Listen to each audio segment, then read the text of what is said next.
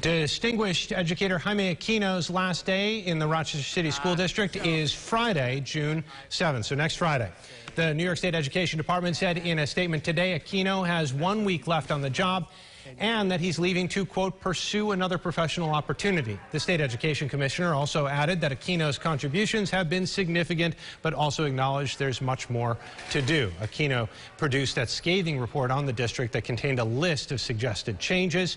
Aquino was named by the state to be RCSD's Distinguished Educator back in July of last year. We have reached out to the Board of Education and the school district for comment.